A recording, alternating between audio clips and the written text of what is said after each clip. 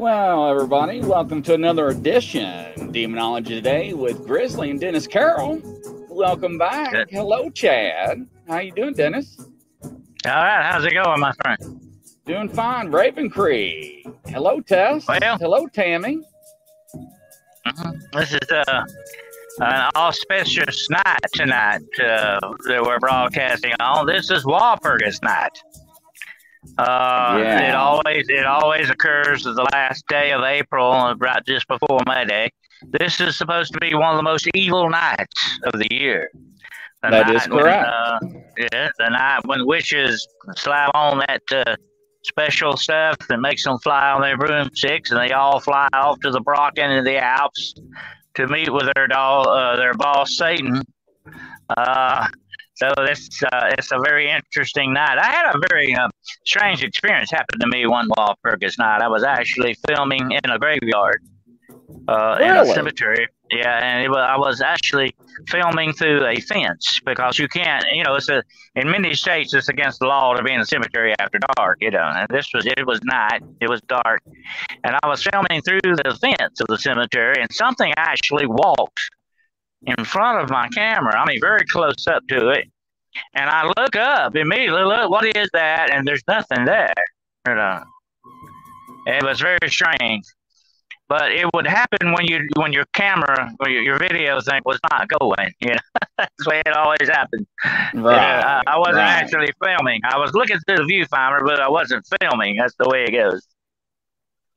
Well, hello, Tim, Chris, Chad, Crazy Witch, David Lester. Welcome to the show, Raven Cree. Hello, everybody. Oh, my God. Yeah, what a show that is outlined. If you was in the last show, I gave you a little teaser. It is one heck of a show. I can tell you, be prepared. I can tell you that. Tim from Florida, hey. So, Dennis, we have talked about this. So where are we going to go tonight?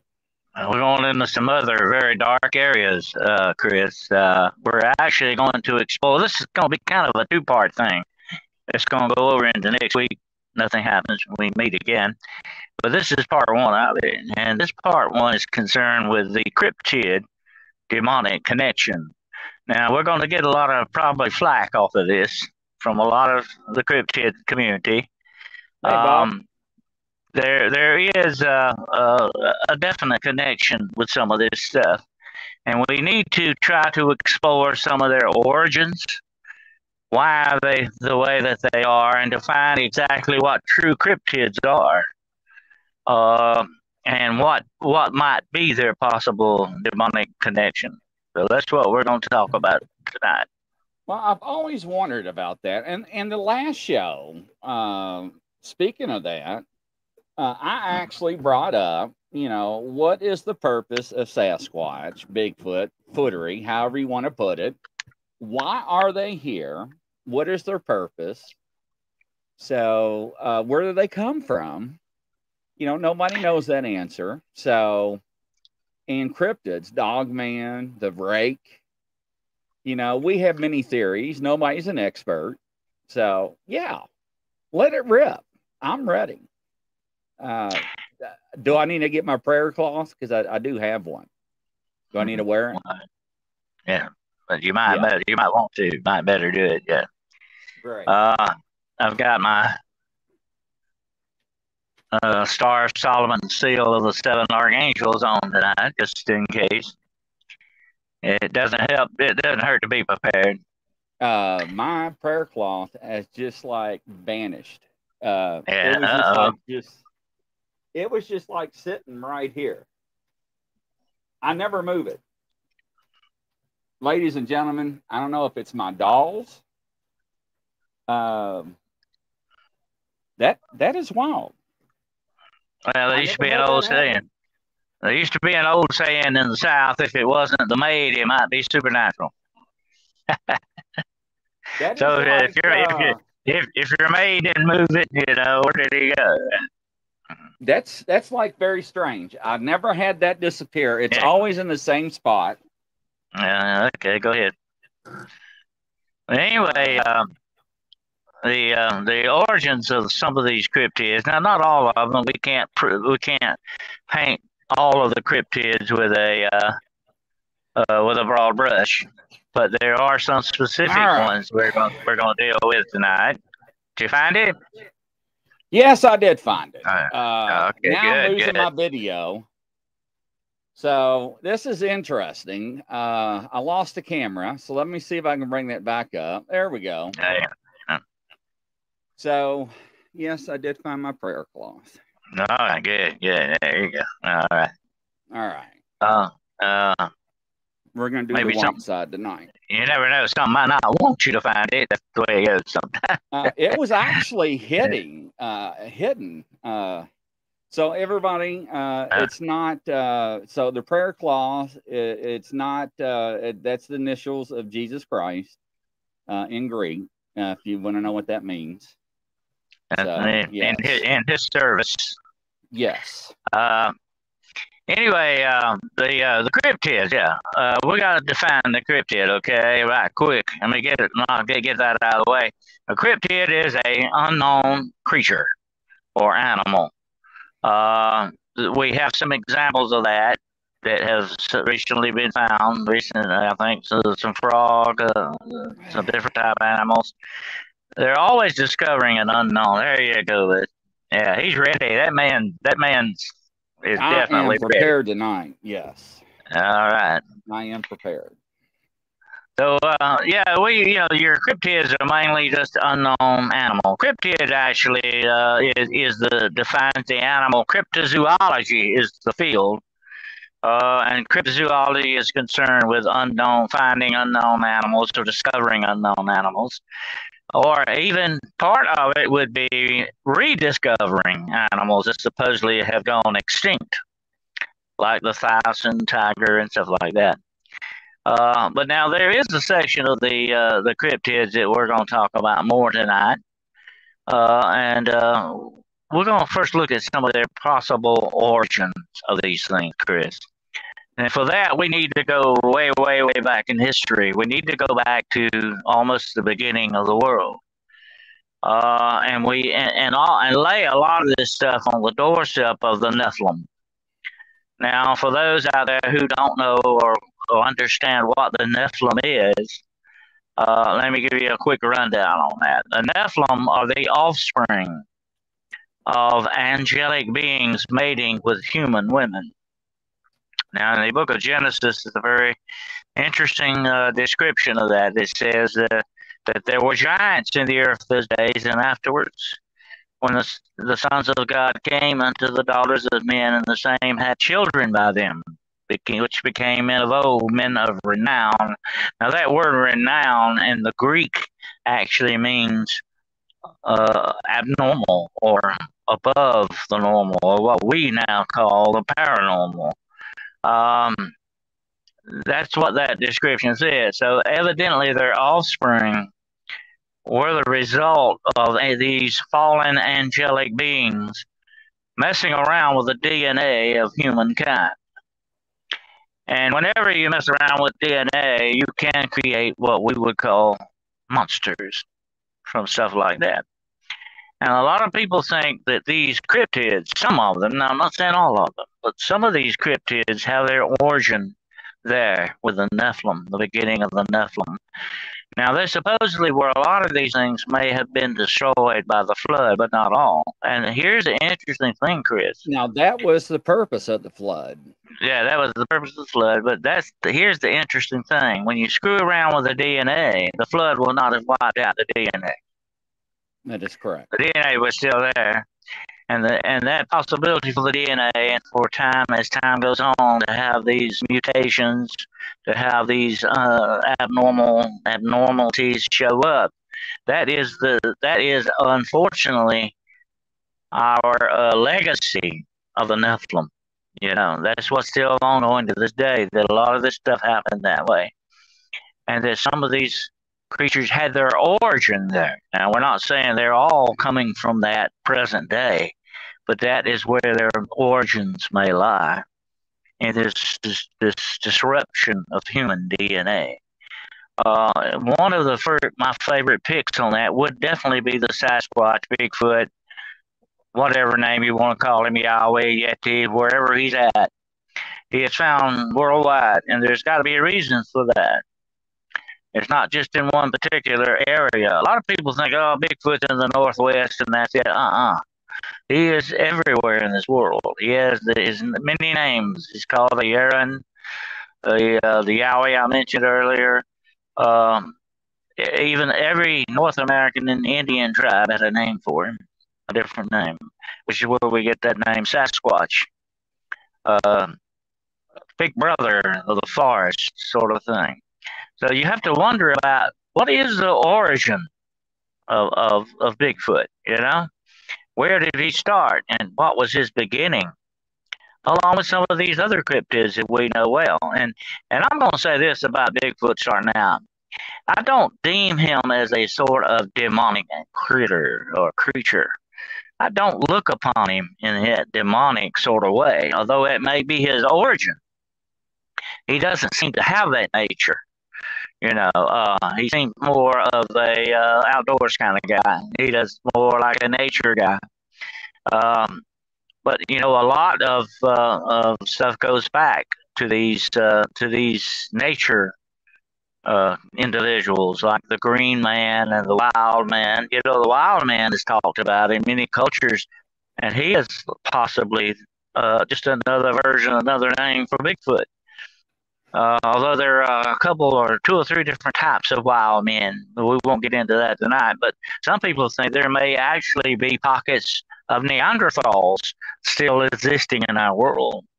Well, they said the other day that there is a hominoid ape that's human-like that still may be existence and part of the world. They announced that the other day. Oh, yeah. And, you know, evolution now says that man did not come from apes. It now says that apes and man had a common ancestor. You know, if you want to get into the evolutionary part of it.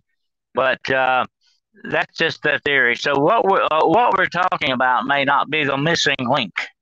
That's what a lot of people think the Sasquatch is, the missing link, the connection between man and ape, or the families of man and ape. To me, he kind of stands alone. I just don't think he's got that kind of a connection to us in that way. The way his description is, although he is bipedal, you know, he walks like a man. He has muscles. He has the shape of a man. You know, there's a big difference. So do gorillas. So do silverbacks. But they're not people. They're apes. It's a different thing altogether. Although they're very closely related biologically speaking.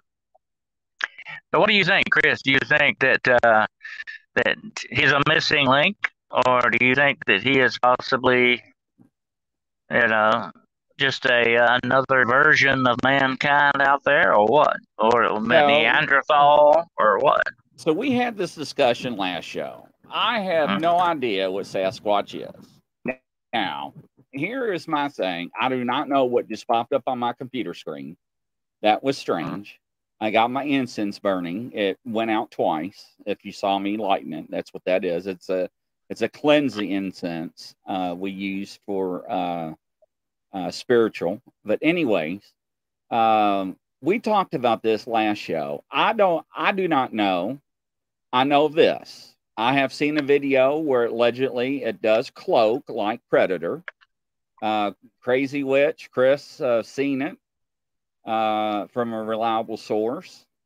We know that it's very intelligent, that it can open up jars. It can turn on or off audio, digital recorders, not drain the batteries, ladies and gentlemen. Hello, Joanne. It can actually turn digital recorders off, not drain the batteries. So there is a high level intelligence. So I do not know what they are. They are here for a reason. Hello, words from the Father with Jim Blanton. Hello. So I don't know. Well, let me say this, Chris, about Sasquatch. Okay, he is a spiritual type creature. He definitely has a spiritual side to him. Okay, like we do. You know, he definitely has that. And here's the deciding factor on that. Wherever you have a spirit, a soul kind of a thing going on here, a living soul thing, you have a possibility of the demonic, because that's what they work off of. You know, that's what they look for. That's their ground that they try to take over. And so he could have the same spiritual problems that we have as human beings. If he has a soul, if he has a spiritual side to him, which I think he does, because there have been so many reports of people actually having mental contact with Sasquatch.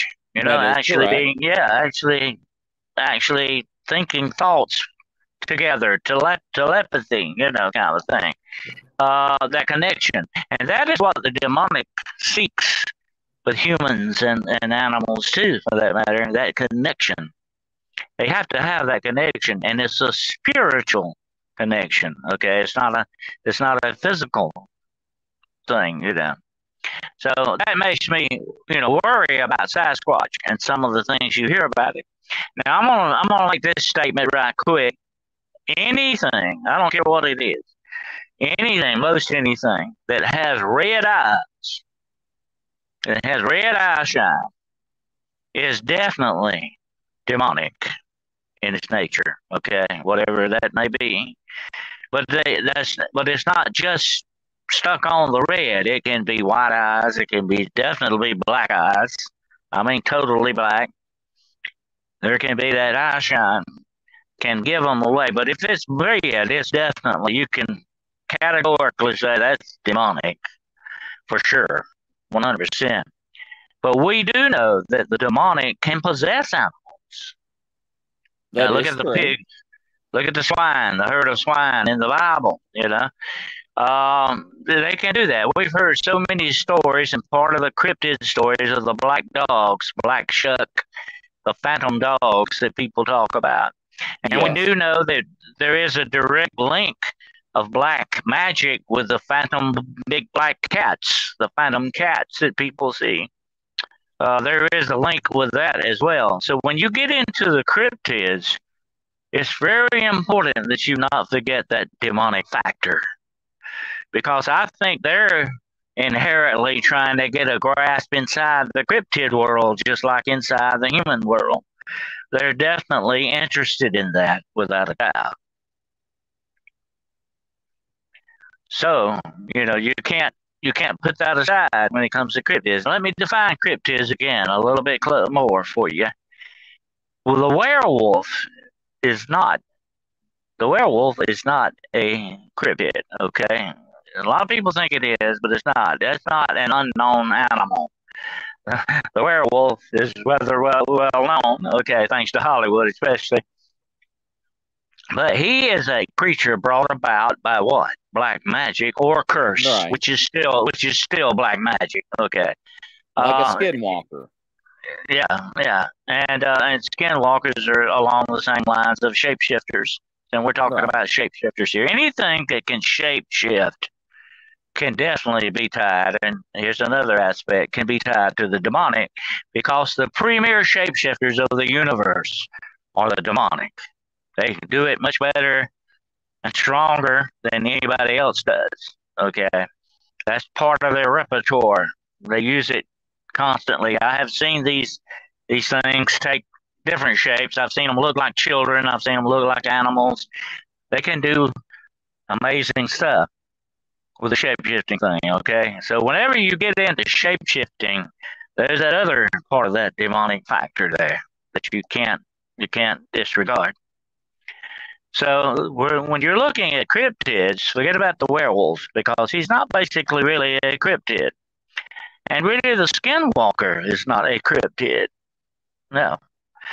Real cryptids are like Sasquatch, maybe Chupacabra. Dogman would probably fall into that. I'm not too sure. You know, Dogman has been described as rather demonic at times. And some have been described having red eyes. Some have actually been, uh, described as having some kind of occult supernatural powers to them sometimes, and the way they operate. So But like I said, with any creature that walks this earth that is a living soul, now I'm not talking about a human soul. That's a different thing. We'll define that later. But a living soul is actually a creature that can have a personality, that can actually show love, that can have feelings of cold and hot and starvation and all that. That's a living soul, okay, which is different from a rock or something like that. It's mineral kind of thing. It doesn't have a soul. It's not a living soul. Right. Okay. Right. So anything that has a living soul can be brought under control by demonic forces. I'm going to make that statement clear. Let me say that again. Anything with a living soul can come under control of demonic forces. That's anything. That includes your cryptids, okay? Sorry to say it, but it does. Because they are living souls. And you've got cryptids all over the world of many different kinds. There are thousands of them. I was reading today about one of my favorite. It's a Slavic legend. It's called the Driveg, the Screamer. And it's supposed to come back from dead, unbaptized babies and all that. So it's a very interesting legend. And that's in the Slavic regions. But also in Scandinavia, the same thing is called, I think it's called a myling. These things are connected to the demonic in some ways because this is an unbaptized baby supposedly haunting this area. And they really don't come out and attack people that much. They just scare the living daylights out of you. There's the screamers, but they haunt places, and you wouldn't want one hanging around your house, of course. So that's another interesting thing, but that's a cryptid, but yet it's not an unknown animal. So when you get into unknown animals, let's make that very clear. Cryptozoology states an unknown animal is something like the Leviathan, the Tasmanian tiger. We know that he existed. We think he has gone extinct. So if you rediscover him, you would actually be dealing with a cryptid, okay, in that respect. So they are animals that are undiscovered or rediscovered or unknown animals, per se. That's the umbrella term on all that. But I'm stating for the fact tonight that some of these creatures, and I know Bigfoot exists because I've seen him. I've had my own experience. I've met him very briefly, but it was a meeting. I'd love to spend a little more time with him, but anyway, the whole thing is I know he exists. That's decided for me because I don't hallucinate. I don't take drugs. I'm not insane. Okay, I know what I saw, and I saw what I saw, and I had that experience. Well, I know he exists, but I think there's that side of him, just like you said earlier. These people, he can drain batteries, and we know the demonic can do that. He can mess around with technology. We know the demonic can do that. So you've got a lot of factors that point to their possible existence in the cryptid world. And that's the connection that's going on there. And I think it all directly leads back onto the doorstep of the Nephilim. Because it had to begin somewhere, and I think that's his actual beginning. Fallen angels. And when you talk about demons, you are talking about fallen angels. Definitely.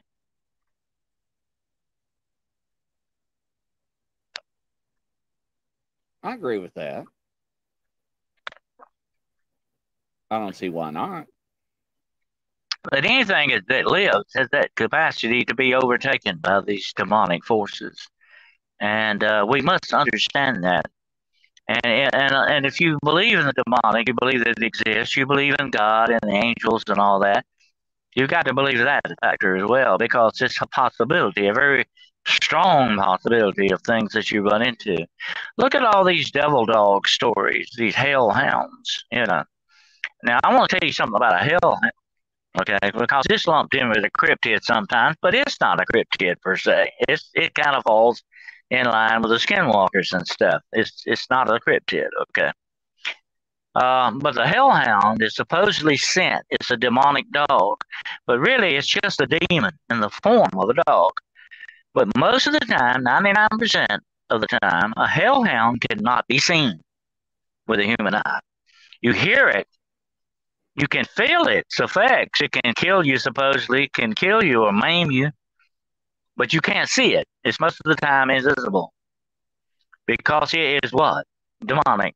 You know, the demonic spends a lot of its time being invisible. Let me give you a quick anecdote on that. I don't know if you've ever heard of a minister called, let's see, his name is Lester Sumrall. You ever heard of him? Yes. I learned a lot from Lester. Lester was a genius at this stuff. Lester was quite a man. And he had a case one time with a young lady, a young girl. She was, I think, about 12 years old. And this demon inhabited this girl. Somehow or another, it got in this girl. And it would turn this girl invisible. Can you believe that? This demon would actually turn this girl invisible. And he went there to where they took him to this, because, he was very good at casting out demons and getting rid of demons and facing down the demonic. And they took him to where this was going on. And when they got him there, they said, this is where the little girl lives. So he went in and he saw the little girl sitting in the chair in the corner. And he talked to the mother and father. So what's going on here? Where's, what's going on with your daughter? And they said, well, our daughter's not here. And he said, what do you mean? He described the girl sitting in the chair. He said, well, that's our daughter, but she's not here. She said, she's sitting right there. And the man that brought him there, he couldn't see the little girl. Only Lester could see the little girl. Because he had faced down demons before. He had power over demons through Christ, of course. He had power over these things. And the demon couldn't pull the wool over Lester's eyes. Okay. Like I say, I learned a lot from that man. He was very good at this stuff. They even, he cast out so many demons in certain parts of the world. They even had a price on his head to get rid of him, because demonic forces definitely did not want Lester Sumrall around. So if you could ever get a hold of any of his books, I would suggest you would like to bend your research that way, because he was a fascinating man. He knew his stuff, definitely. Well, anyway, when he cast the demon out, all of a sudden everybody could see the little girl. Well, she was, and that's what Lester told him. He said, you got to understand that you were being fooled by this demon. She was here all the time. She never left. But that's not what the demon wanted you to see. So you get the key to that, Chris. Yeah. It's what the demonic wants you to see sometimes. And that's what you got to be very, very careful about.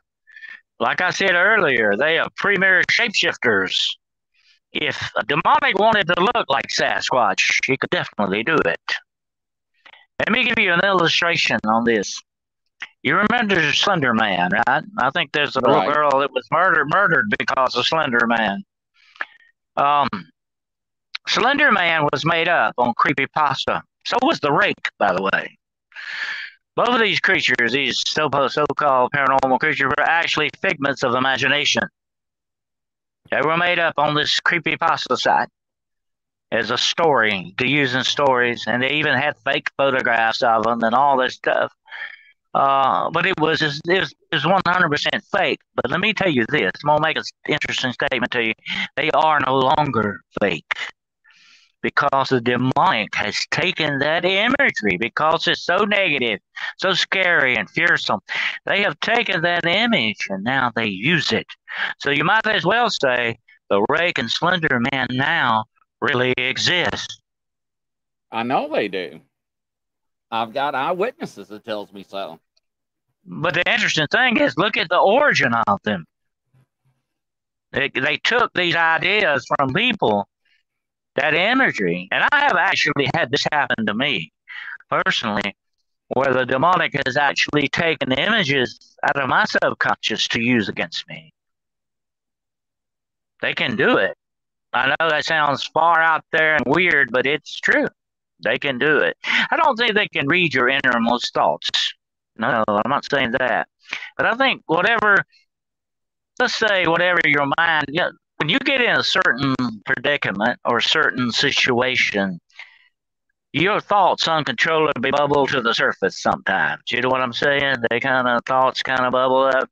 It's like what Job said in the Bible, which is the thesis of anti-faith. What I greatly feared has come upon me. Well, the demonic knows how to use the weapon of fear, and they know how to use it very well. And they can take these subconscious enemies, these things you're strongly thinking about or strongly feeling. And like I say, they're super, super, super sensitive. They can pick up on things you would not believe, you know. They can use that. They will use that. They will utilize that as a weapon against you. Trust me, this is true. Very true.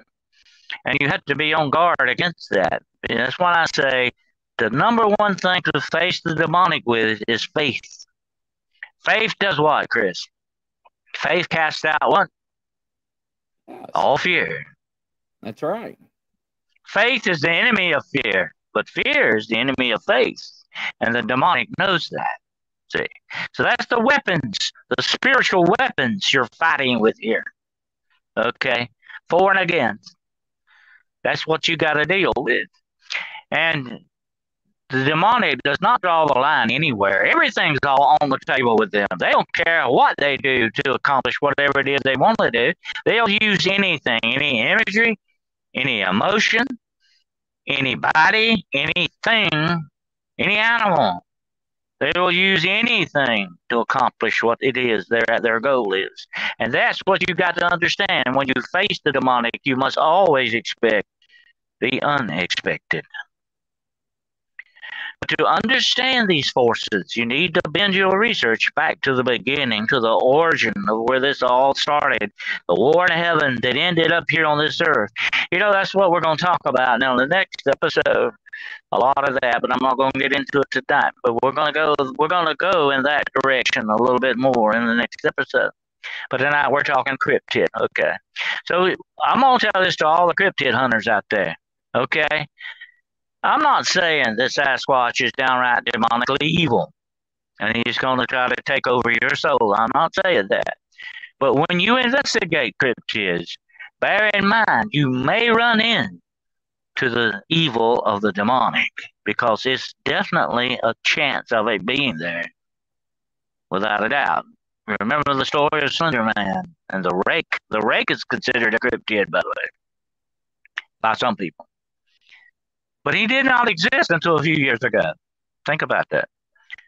I think the chupacabra, now listen to this, the chupacabra, the sightings of chupacabra, they say there may be a direct connection with the Catholic Church, because the chupacabra only shows up in predominantly Catholic regions. Think about that a minute. He's trying to prey upon the fears of people of that faith for some reason. There you go. That sounds what? Demonic, does it not? Yeah. And look at the description of the chupacabra. Now I'm talking about the one that looks more like a lizard or a little dinosaur or something like that. Does that not sound downright demonic? And here's another factor. Wherever you have the demonic, Chris, you will have blood. Blood is like an aphrodisiac to the demonic. You know, the Bible distinctly says very boldly, the blood is the life. And if you're going to corrupt life, you're going to deal with the blood, okay? And blood of a sacrifice, and that's what demons love, blood sacrifices, by the way, really sets them on fire, because that's where their dark, evil, spiritual energy gets its mojo from, kind of a thing. You know what I'm saying? So wherever you deal with the demonic, you run into that factor of the blood. And I think that's why we have to look at the DNA thing too as well. There may be some unknown factors in the DNA that definitely have their origin in the Nephilim. I would love to get a sample of some of the DNA of these cryptids and see what really is there. It would be interesting to find out, wouldn't it? Well, unfortunately, the government does have it. We know that.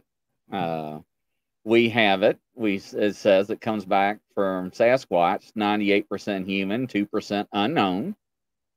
So And what we does that and tell we you? do And we do know the government is knows that the demonic exists without a doubt.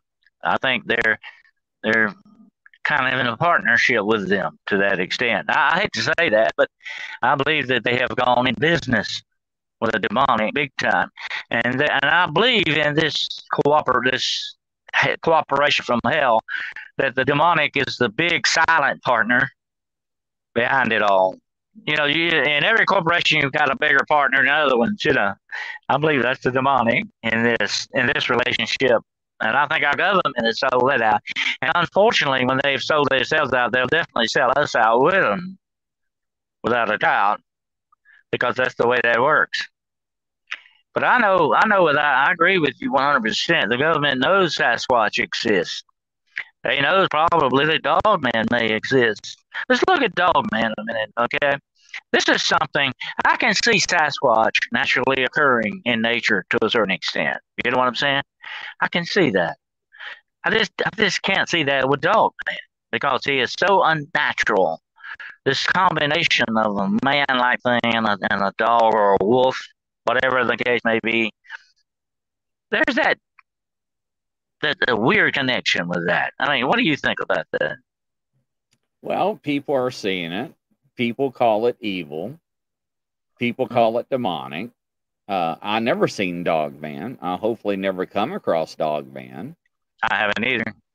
So there has been alleged counters of humans being attacked by alleged Dogman incidents, and public figures or public safety has covered it up, allegedly. So I don't know. I have actually been on Bigfoot hunts that had government interference, Chris. We're talking about SUVs, drones, government agents, the whole works. Black helicopters. I've actually encountered that during Bigfoot expeditions. So, I mean, this is not that far-fetched for people listening out there. The government has a hand in a lot of it. I won't tell you what, we got to understand this about the government and the governments of the world, not just our own. Their number one resource is whatever. Now, listen to what I'm about to say. Their number one resource is whatever they can what?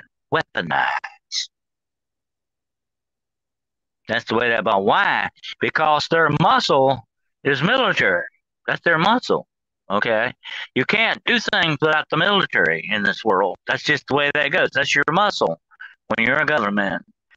So you would want to weaponize things like this to what? Strengthen your muscle, to make your military better. That's why, and we'll talk about it on another show sometime, about this super soldier program that went on. We know for a fact that it probably is still definitely in existence from the days of Adolf Hitler. So the government weaponizes the thing. Would not Sasquatch or Dogman, something like that, be a perfect weapon? We know they weaponize dolphins and whales. Why would they stop there? Why would they stop there? Nah. That would be perfect. Wouldn't you like to have an army of Sasquatch? Boy, you're talking about some real muscle then.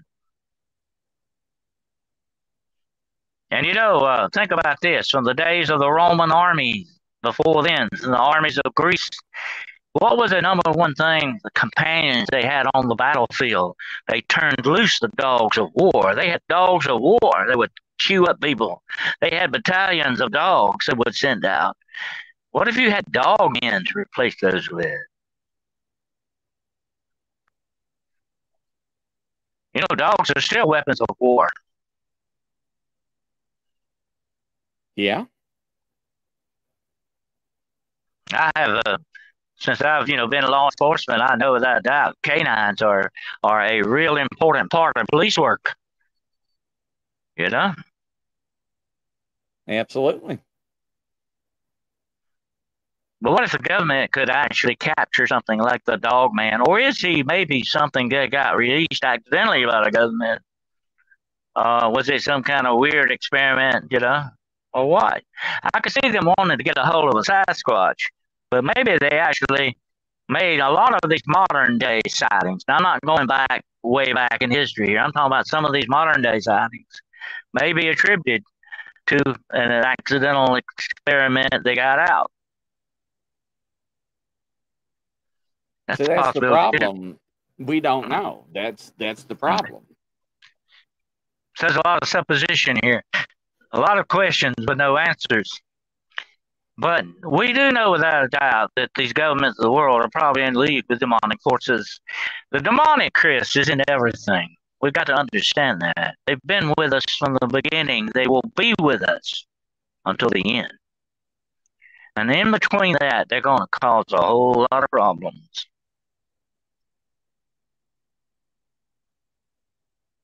I think they already have been.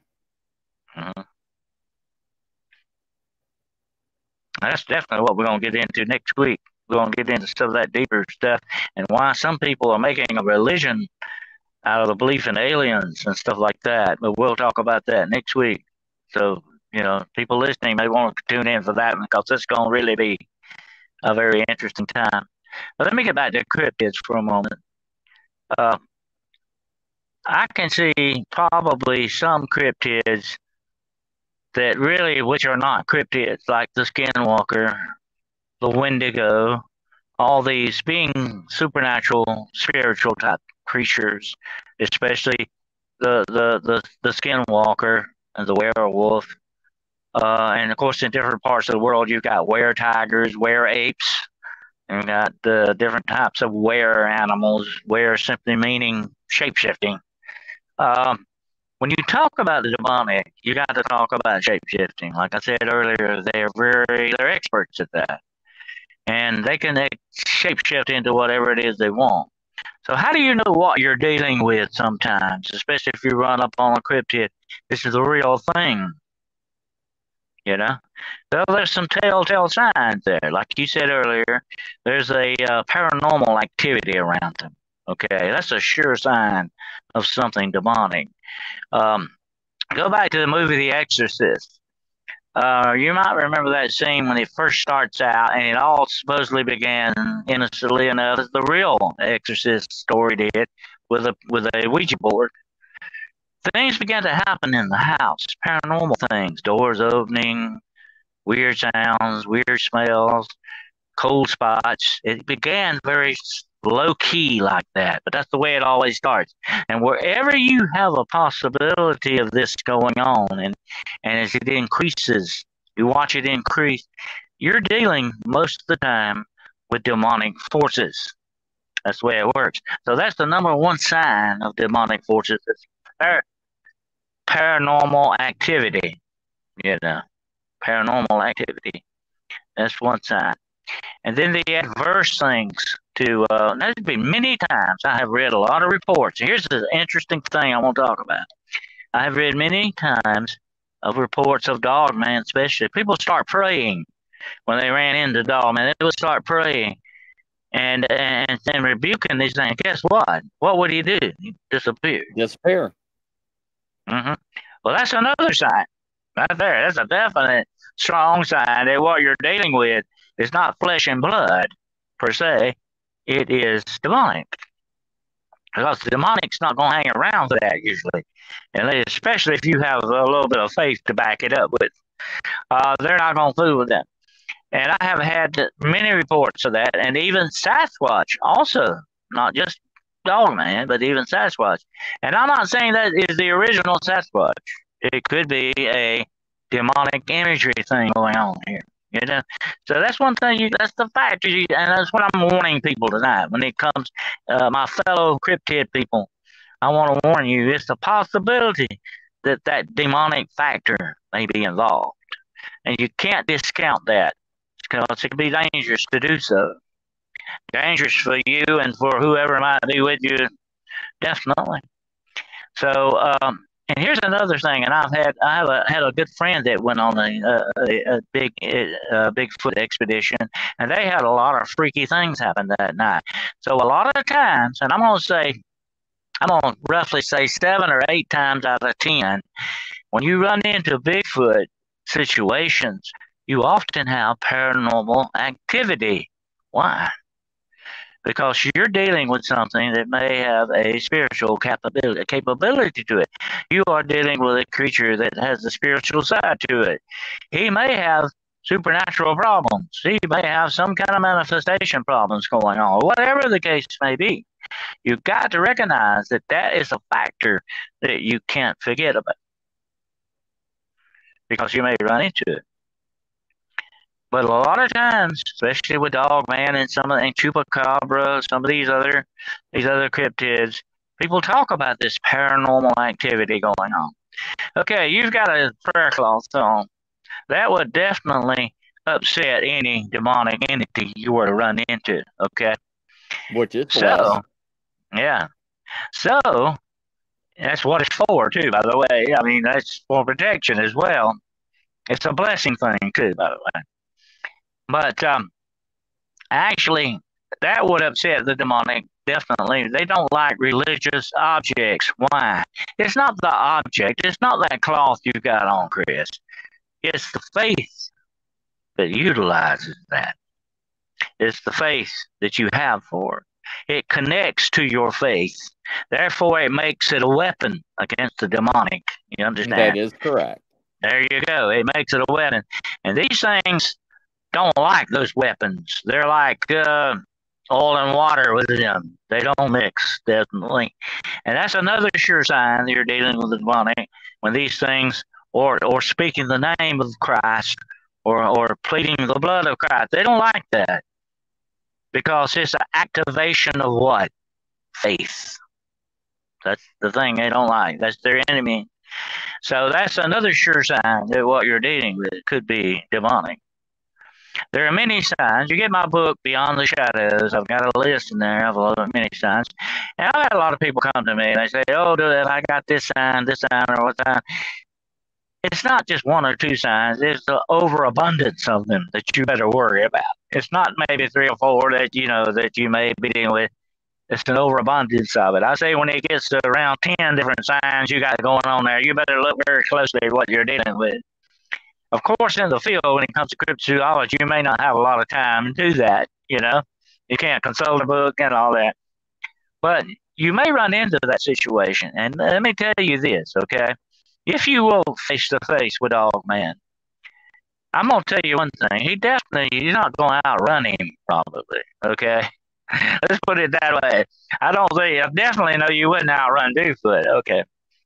So it might be time for you. It might be time for you probably to stand your ground and act upon your faith.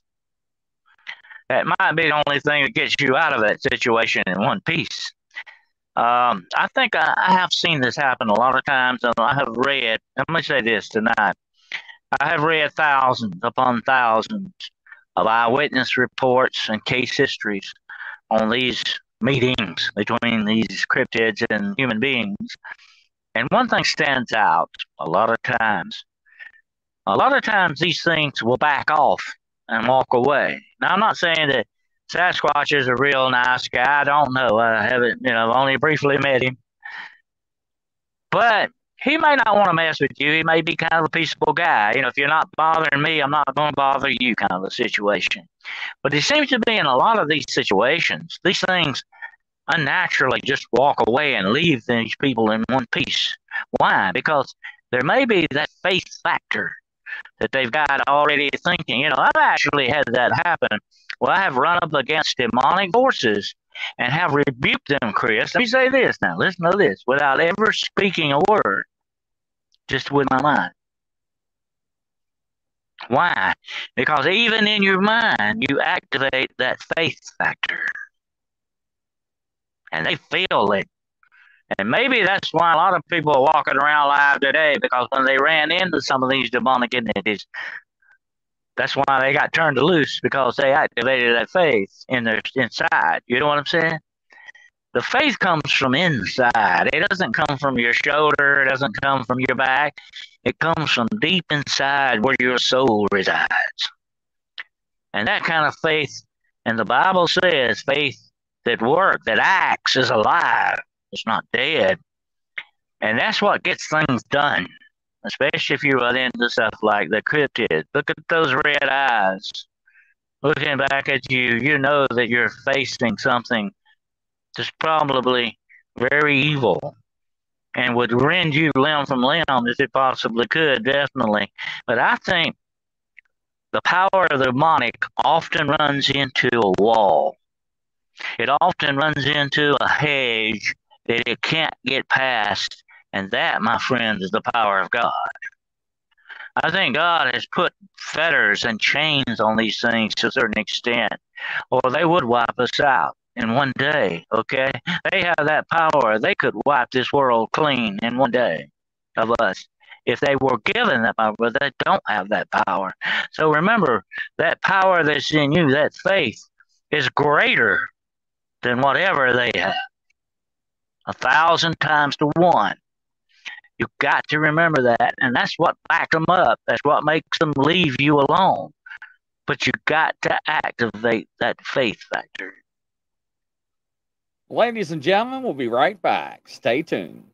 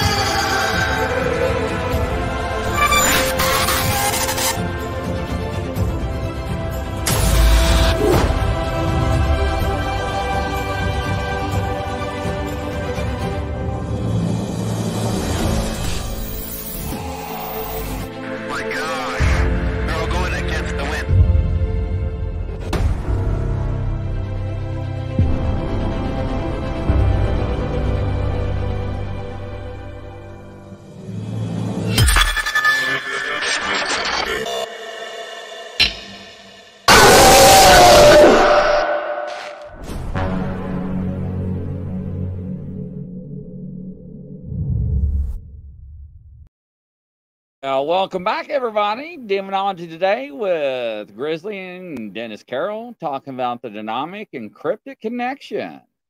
Yes, Crazy Witch, Tracy Hall. Hello, Sean. Welcome. So hey, very Tracy. Interesting. Very interesting. I mean, you put a real good spin on it. You know, a lot of people do not think this way. If you believe in good, you must believe in evil. If you believe in yin, you must believe in yang. I always say that from time to time. So, yeah. I do believe things that are alive, that have a conscience, does have a spirit. I watch enough horror movies. I do know for a fact that if things are alive and does have a conscience, they can be taken over by evil. I've seen it in movies, not in person, thank gosh. So, yeah. But how come people don't want to believe in it? Talk about it. Well, the number one thing, I have actually seen people possessed by demons. I have seen them crawl around on the floor like snakes, their tongues like snakes. I've seen people cough up razor blades and nails that these things make people swallow. I'm not going to go so far as Hollywood to think your head doesn't go all the way around.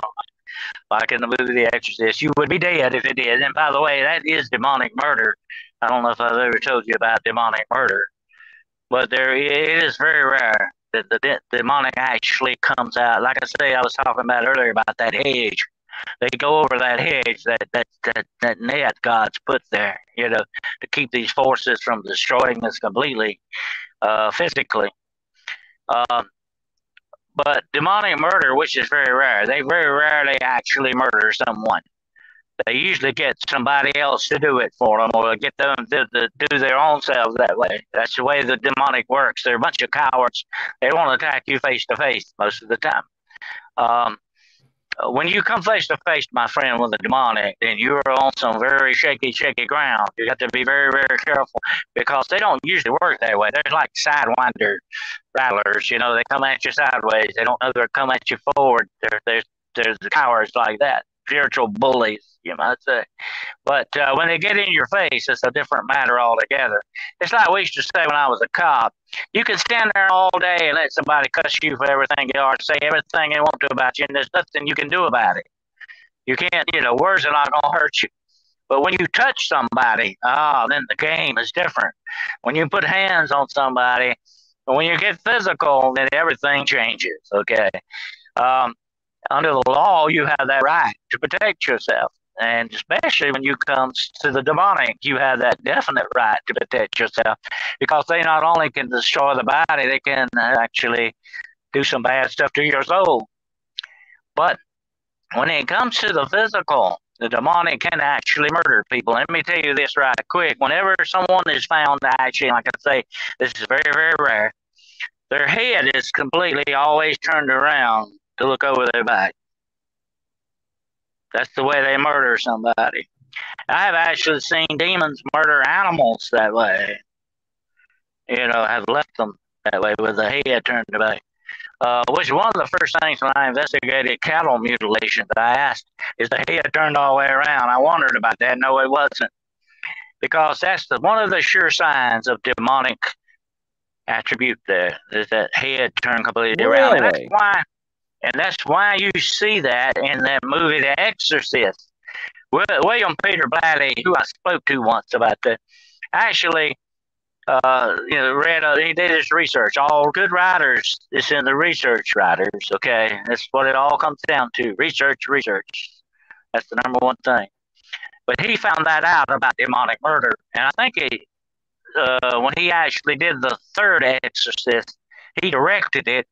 And you see some of that in the third Exorcist because that's demonic murder. But actually, in real life, you would never, ever see that happen unless they were killing that person.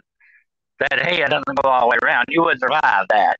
That's ridiculous. That's Hollywood, But anyway,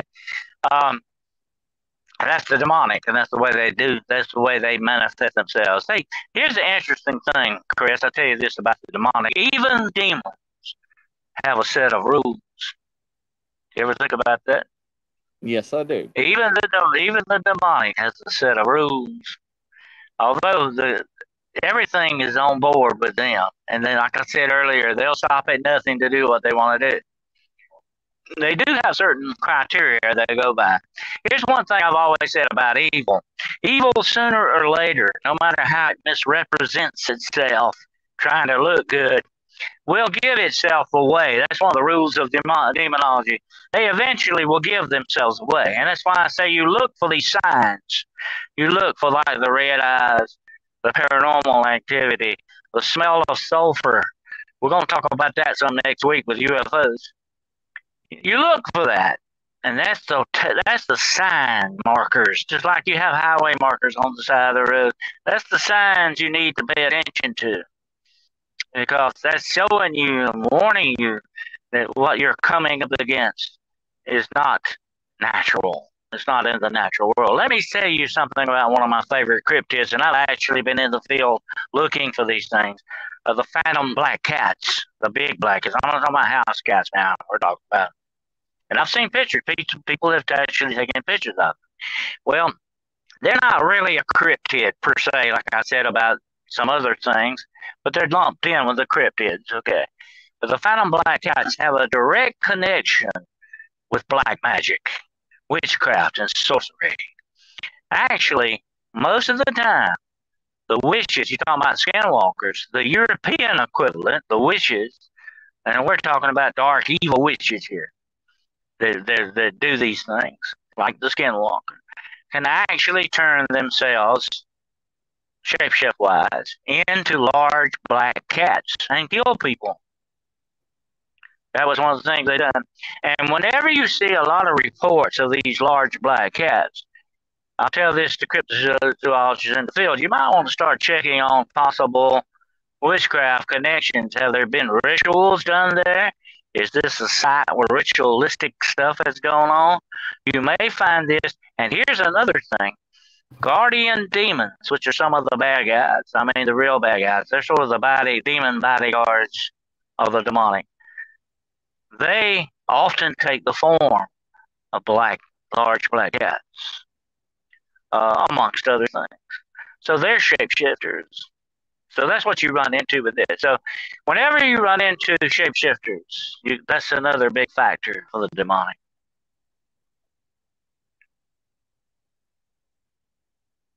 See, I don't think people realize that. I don't think people think it's always Hollywood. You know, why do you think the Jehovah, the Navajo, the Indians, and everybody believe in that? That's why you cannot even speak that. Shapeshifters or anything like that. Skinwalkers. Oh, you get their attention. Yeah, you do. You really do. Yeah.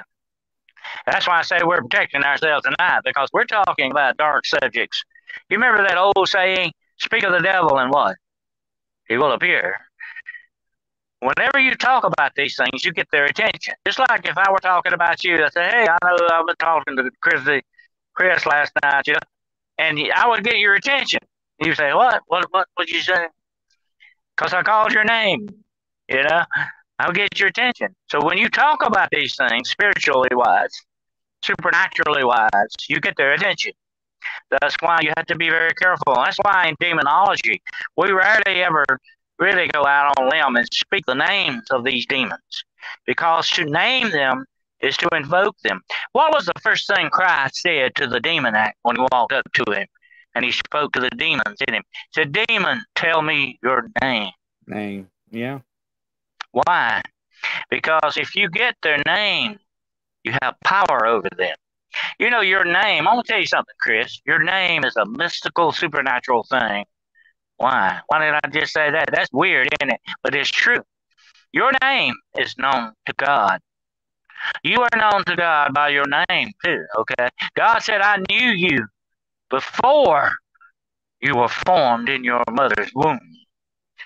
Your name, hopefully, is written from the foundations of the earth in the book of life.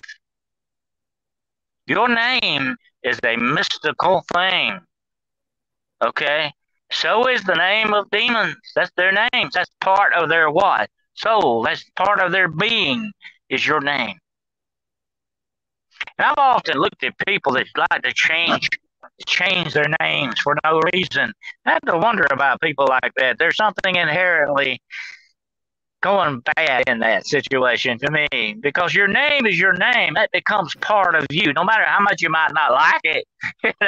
We don't like our names sometimes.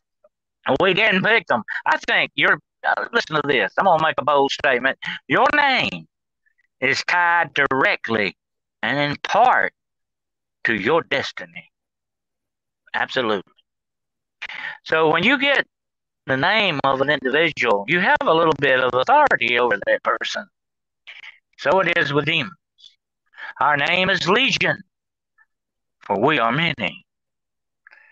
You know, a Roman legion, I think, runs around, about 2,000, 3,000, something like that. That's a lot of demons. Which is why they didn't actually come out with their individual names. He would have been there all day. But they knew Jesus. Oh, yeah, just like they knew Peter and Paul when those two guys got, beat up and thrown out of the house by the demons. Peter we know, Paul we know, but who are you? They came in their own name, not in the name of God. And that's what Jesus was there. He was in the name of his Father. He was there doing his business. And they knew that. And so what do we have to do with you? Oh, son of David, our time is not yet come. They know their time is short. And that was 2,000 years ago, my friend. How much further along are we in this time? A long ways. Yeah. Well, that's true, Raven. That's the way the demonic works sometimes. I've seen them take on many forms, do many different things like that. The one the most disturbing to me was to actually take on the form of children. I was talking about that passage in the Bible with Elijah. You remember he went to a village. God sent him to a village, and a group of children supposedly ran out and impeded him. They were keeping him from doing what he was doing. They were making fun of him. They were harassing him, calling him baldy and all this stuff. They called him names. And he said, God help me. And God sent a bear out to get these. I don't even think they might have been real children. They probably were demons, actually, in the form of children. This bear came out and got rid of all of them. That was a very interesting incident. When you impede someone that's been sent by God, you're usually on the wrong side. Okay, so remember that. And if these things are doing that, mine had jet black fur, long tail, a curl like a mountain lion, jumped off a rock and disappeared. That sounds very much like the phantom black cat there, definitely. And like I say, sometimes, I'm not saying every time, there's a possibility you could be running into an actual flesh and blood one, of course. But sometimes you got to take into that factor, you may be dealing with an evil witch, a dark witch here, because that's the form they often took. There's a story in my family about an uncle of mine who actually ran into a black cat like that may have possibly been tied directly to witchcraft to the witch that lived next door. So there's Nighthawk. How you doing, Nighthawk?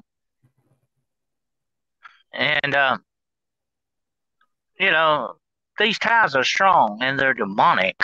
These are not good things. Here's the bad thing, Chris, and we're going to talk about this more next week. But humans tend to put humanity on things that don't deserve it sometimes, We try to make Bigfoot human when he's not really human, Or we try to make Dogman to be more human when he's not really human. But we tend to do that. That's like we take our own dogs and put clothes on them and costumes on them, and we treat them like humans, and yet they're not human, Although some of them may deserve to be that because they're so close to you. But we tend to do that. But we have to be very careful because that could also be detrimental to us. We put human attributes on things that are far from really being human. And we tend to do that with the demonic sometimes, too, if we're not careful. I think a lot of people do that. Mm-hmm. And it can be a trap. It can be a trap. It can lead you into different bad, dark roads, put it that way. I think a lot of actual religions in this world, I'm not going to call any names on them, are actually founded that way. Some of these, I guarantee you without a doubt tonight, and I'll make this bold statement, some religions in this world come straight out of hell, okay? I have to say that, but they do.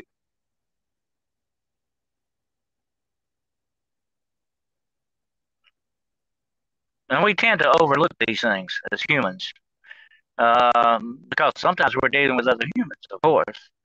But when you come to cryptids, you got to remember what you're dealing with is not human, and it doesn't have human attributes.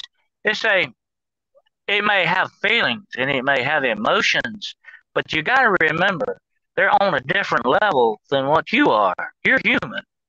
They're not. They're on another level, and you got to understand that. That's what you're dealing with. Whenever I went out looking for little Bigfoot or Dogman or all that stuff, I was always very meticulous in the way I did it. I would go out in a certain way. I would look for things that were out of place. I would do mostly tracking to see, if bushes were bent down, all this stuff. I won't go into that tonight. But I had a certain routine I always did because I understand that I wasn't looking for people. I was looking for something that's out of a different category, And you got to start trying to think like that. You got to start trying to think like that. I said this to someone the other day. We have to, when we read accounts of these things from many, many years ago, I'll give you an example in a minute. You got to look through the eyes of the people that lived this, okay? Look at Elijah's going up into heaven. The guy that seen this happen said, he took off in a fiery chariot. It probably wasn't a chariot. It could have been a spacecraft for all we know, okay? But he didn't have anything to equate that with. He couldn't say it was a spacecraft because he'd never seen a spacecraft, but he had seen chariots. So that was the only thing he could use to describe what he was trying to get across. You understand? That is true. And you got to look to those people's eyes. Just like when I read case histories, and eyewitness reports of these things that have happened to people. Oh, I try to see through their eyes. As a writer, that's a valuable thing to have, by the way, to look through other people's eyes. It can be kind of emotionally tricky, too, sometimes, if the subject is very dark.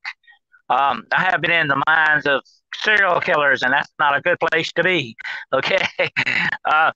But if you can see through someone else's eyes, like that old saying, if you walk a mile in their moccasins, you understand these people. You see through their eyes how they saw it. You get a much, much, much better understanding. And if you understand what you're going after, if you're looking for whatever cryptid it is, you understand it, know more about it, what it might do, and how it might act. That gives you a much, much better and broader understanding of what you're trying to accomplish.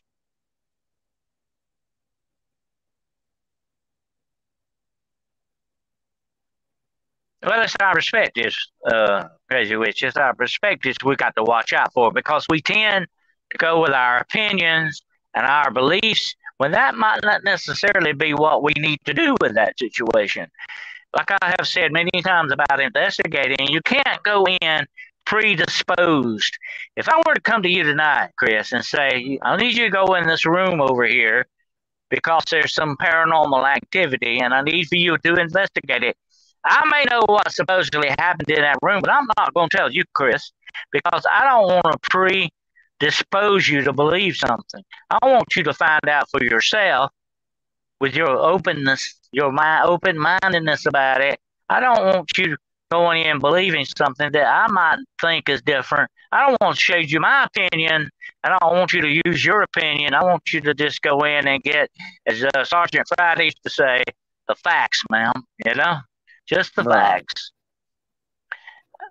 We have to be very careful with that. We put ourselves on certain objects, just like you. I've seen pictures of Sasquatch, and he's got on a ribbon of flowers in his hair, and he's a nice guy. He's got birds in his hand. And he's walking through the forest. He's like the god of the forest, He's protecting it. But how do we know that? I mean, that's us putting human on him, putting our humanity on him. But he may not want that. I don't think he would. I don't think he'd appreciate it. But that's the way we do, and we have to be careful about doing that. We can't let our own belief systems get in the way of the real truth of the matter. We're all human, and that's a fallacy of the human, of being human, and we have to guard against it.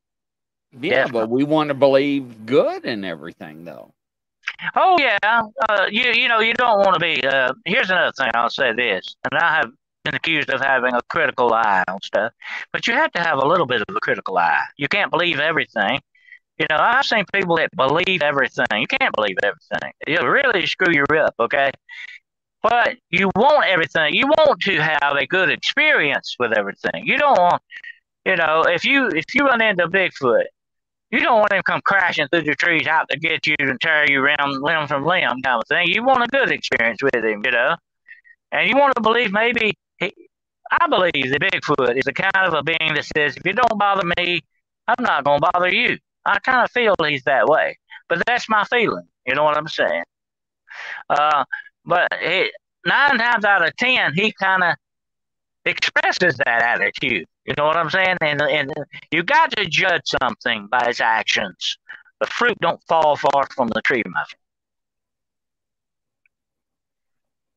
Well, that is true. Now, I have a question. Sure. What about the stories that allegedly states that we, the human race, are working with the Nephilim underground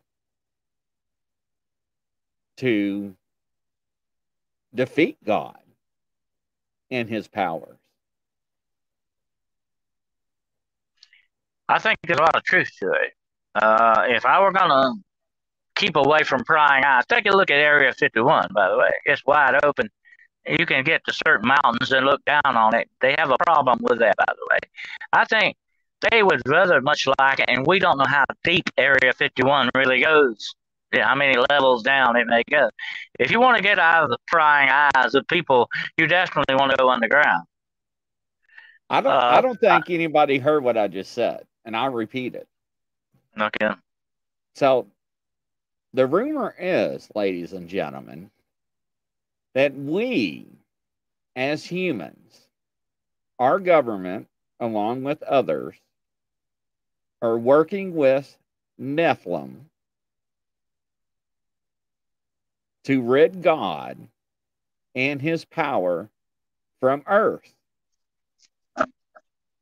Yes, I said that. Okay. Well, I was going to say about the military underground military bases. I believe a lot of that's going on there, Chris. And I believe that's where a lot of it's happening, and some of these weird experiments and stuff going on. And I believe here's the thing about it: the Nephilim have wanted to screw with the DNA since day one. They wanted to really corrupt and screw up mankind from its very essence of its beginning. That's what they've been at, and they're still at it. They haven't given up on it. Okay, they're not going to. And like I said earlier in the show, if there's certain forces in our government, certain auspices of our government are in bed with the demonic, they're definitely working with the Nephilim. The Nephilim are the demonic, my friend. That's who they are. That's their origin.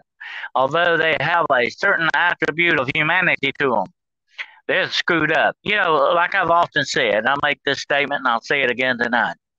There are things out there walking around that are not human and never were human to begin with.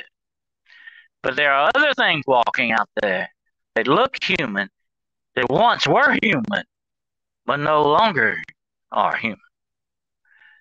That is the Nephilim too. Okay, that's the influence of the Nephilim. And our government, the governments of the world, not just our government, have been infiltrated to a certain degree, controlled by the Nephilim in this world. The large corporations of this world are being controlled by the Nephilim. The Nephilim are forced to be reckoned with because their father, Satan, is the Lord and God of this world. That's what you're dealing with, okay? And don't think they have not contaminated every aspect of this world. That includes the cryptids. That includes everything else. And we're going to talk some more about that next week in part 2. But that is definitely a factor that we must all recognize is actually going on in the world around us today. Yes, Chris, we did talk about CERN. Oh, yeah. Its symbols, the God particle, the portals. Yes. The gates of hell have been opened by these guys, okay? Go back to the book of Revelation, the bottomless pit. The god of those demons, Abaddon, Apollyon, Abaddon. His name is the Destroyer. They are opening. I think they've just cracked the door open a little ways right now, okay? And I think that's why paranormal activity is increasing in this world. Look around you, people. Open your eyes and understand this. Paranormal activity is increasing for a reason. It just doesn't happen to be doing that. It's increasing more now than it has ever before done so. And look at the increase in Satanism in this world and dark witchcraft and all these other things going on. There's a reason why these gates are being opened by men controlled by the Nephilim. I said this earlier. God's put a hedge around these forces, but here's how sneaky they are, Chris, okay? If they can't get around that hedge, they'll use mankind to do it.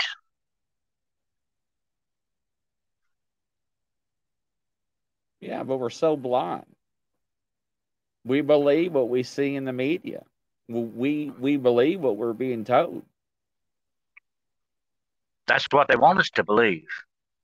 You see, it's like, the Bible talks about in the end times, there will be something come over the world called a delusion. And I think we're beginning to see that today. The delusion in the world is created by the darkness. They're getting you to believe and see things that they want you to believe. They're brainwashing you day after day with this influence that's constantly pounding away at you. The imagery, the sounds, everything. It's like that guy, Chris, that ate at McDonald's for 1 year, like they killed him. Okay, it was the influence of McDonald's that like did him in. Okay, Yeah, I the remember bad that. food. Well, that's the same thing spiritually we got going on here. Look at the spiritual food we're putting in ourselves. Not just the physical food. That's bad enough. Okay, the water that we drink is contaminated by a lot of this stuff. Look at that. But that's not even the worst part of all. The spiritual food that we're partaking of. It's evil. It's dark stuff, and it's constantly. Look at the movies, the songs, the entertainment, the things coming out of Hollywood and the newspapers and the news media, constantly, day after day. It is staining the very essence of our souls with darkness. But it sells. It makes money. Yeah, it's power. Power is money, and money is power. That's what the money's all about. And that's why the Bible says the love of money, the love, not having money, the love of money is the root of all evil.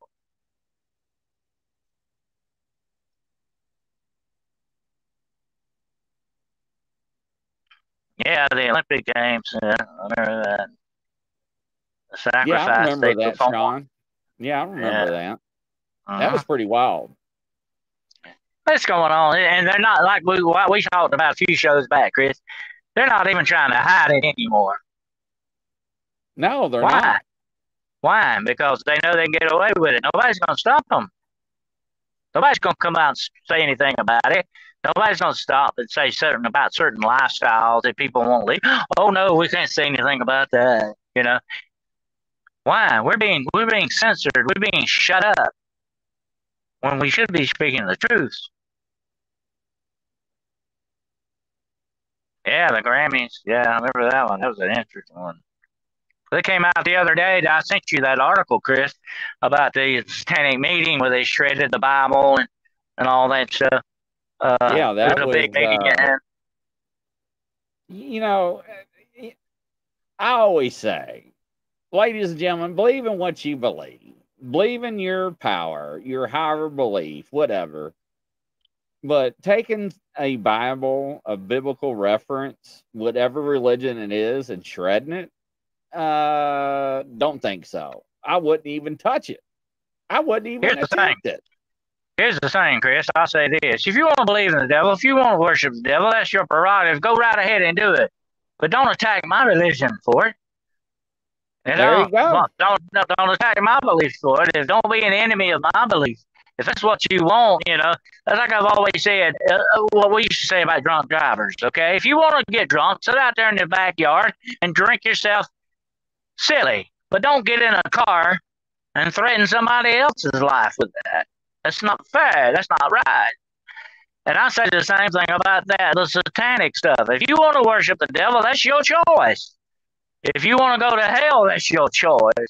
But don't try to take me with you. Yeah, Sean, I remember. I couldn't believe it when I Googled the logo for CERN. Yeah. The swirling sixes. Yes. But like I said, it also has a biblical symbol of the whirlwind. Yes. And what did God warn the wicked? You will reap the whirlwind. In other words, everything you do is going to eventually come to nothing.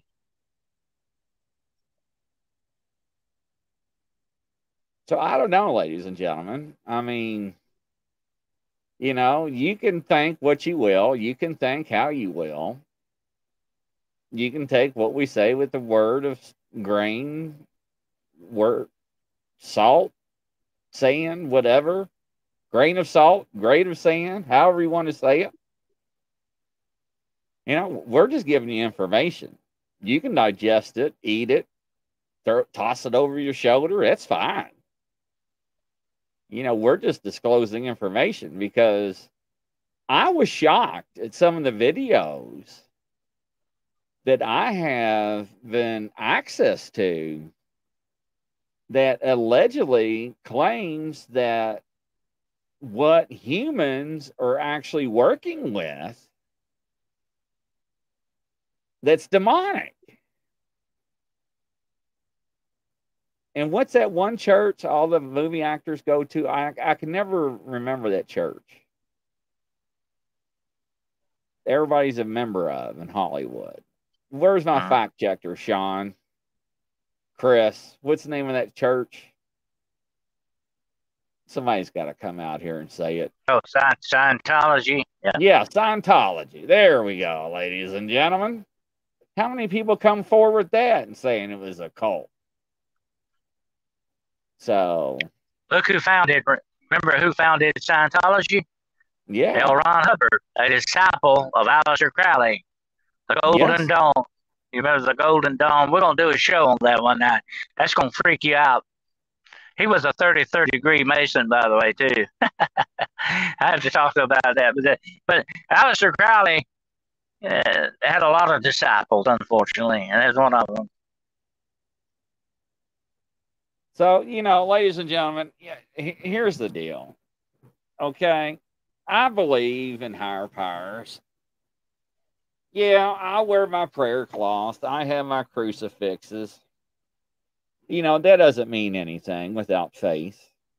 Like he said earlier, that's just a symbol of my faith. That's just a tool. That's a weapon for me to use. I don't need them. What's that? They connect. There's a connection, Chris. That's why we like them. They connect us. They kind of focus that faith. That's the main thing. What's that movie you always talk about with the vampire? Tell them about that again. Oh, yeah. I love it. Oh, yeah. Well, that was Friday night, the very first original Friday night. And the vampire hunter was going up the stairs after the main vampire. And he was kind of a fake guy. I mean, he was an actor and everything, But he jerks the cross out and holds it up. And he starts up to the vampire and he stops because the vampire is laughing at him. The vampire laughs at him and says, "You got to have faith to use that." And later on in the movie, he confronts him again. And again, he pulls the cross out. And the vampire laughs at him again. But he quits laughing because he starts going up the stairs with that cross. So now he's found his faith. And that's what it takes. That is correct, ladies and gentlemen. Yep, Tom Cruise, born in Louisville, Kentucky, went to Trinity High School. That is correct. The man. But, here's the thing that really bugs me about Hollywood, okay? And they're just part of the problem. But they're like, every one of them is stamped out of the same mold. They all say the same thing. They expound the same beliefs. They do the same things. It's like they've got one great big secret club. Maybe they do. Well, I said in one of our last shows, I don't know if it was last one or the one before. Ladies and gentlemen, if you do not know, they have schools for politicians. Yes, they do. If you're going to run for president or a senator or a House of Representative, they actually have a school for you to send you to groom you, to teach you what to do and what to say and how to act. And look at all these big colleges, Chris. They teach what? Political science. Yes. We've got to be very careful in this world. Like I said, that delusion that's coming upon us, strong delusion. We've got to be very careful. Let's say a quick prayer to end this tonight, because we've been dealing with some really heavy darkness here. Let's have a little quick prayer. Lord God Almighty, our Creator, hear our plea tonight. Hear us call out to you in your name and in the name of your Son.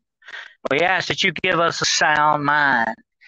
Give us sound bodies, but give us a sound mind, and give us sound souls. Souls that we feed with good things, with your word, with your goodness and your holiness. Give us the faith that we need to stand in these dark times against this strong delusion that's about to come upon the world. Give us the knowledge that we need. Give us the faith to use. Give us the strength to stand against the wiles of our adversaries and our enemies. We ask this in your most holy name and by your will and the blood of Jesus. Amen. Very interesting, Ladies and gentlemen, I'll tell you something. I'm not an easy person to persuade. There's a lot of things that I do and do not believe in. But when you hear stories, allegedly things that's going on, happening behind our backs, now in front of us, what's really weird is usually I play the music. There we go. During our prayer, it would not play. It refused to play. It's just a lot of people don't want to talk about it. So, I don't know, ladies and gentlemen. It's up to you. Believe how you believe, what you want to believe in. So, practice what you want to practice. We're not here to tell you which direction to go. That's for sure. But think about things. Crazy Witch, Chris, Sean. Interesting. Dennis has been around for a while. Dennis knows his stuff. So, but ladies and gentlemen, we want to thank you for tonight's show, for coming. Stick around for next Sunday at 9 o'clock p.m. Eastern Time. It's going to get a little bit deeper, I should say. We probably hit a couple of nerves tonight, But we're here to open minds. Possibilities. I mean, can you imagine finding out that your government is working with allegedly Nephilims? No, I'm not making this up. Maybe next week I'll share a video or something. Thanks, Chris. Be strong, always. But ladies and gentlemen, from Dennis and myself, we want to wish you all a happy, good evening. If you ever need anything, make sure and email us. That's one thing I didn't do tonight. That's awful. I didn't even put up our email tonight. So there we go, ladies and gentlemen. Demonology, today's spiritual at gmail.com.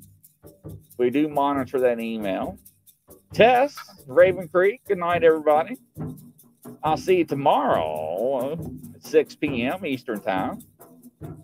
We got a new show starting Thursday at 9:30. Yes. Talking about rabbit holes. Interesting.